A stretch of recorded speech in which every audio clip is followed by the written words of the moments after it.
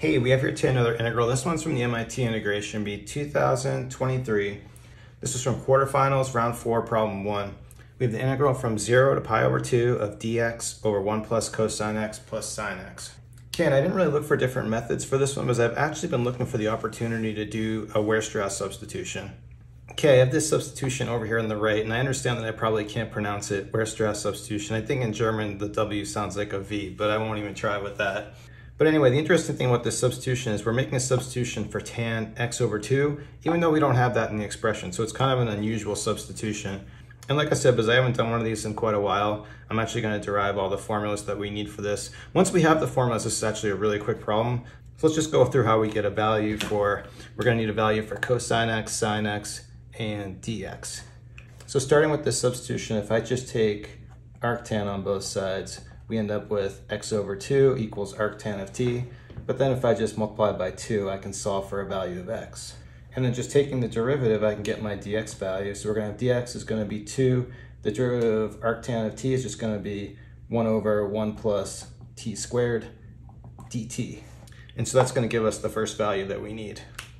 And next, to get some values for sine and cosine, I'm just going to draw my right triangle, but our angle here is actually going to be x over 2.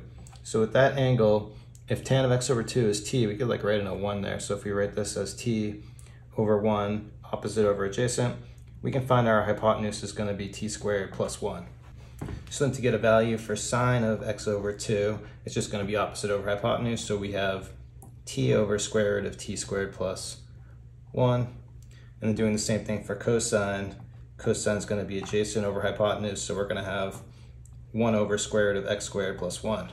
So now the only trouble we have here is we have these formulas in terms of half angles, and we want to get back to the full angle. We want sine x and cosine x, not these half angle formulas.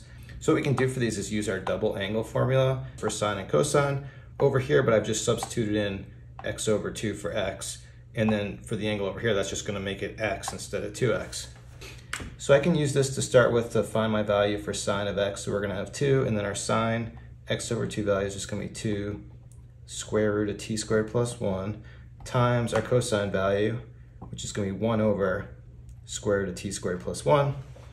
But that's just going to give me, multiplying this all together, we're just going to have 2t over t squared plus 1. And then I think I'll use this space over here to calculate cosine.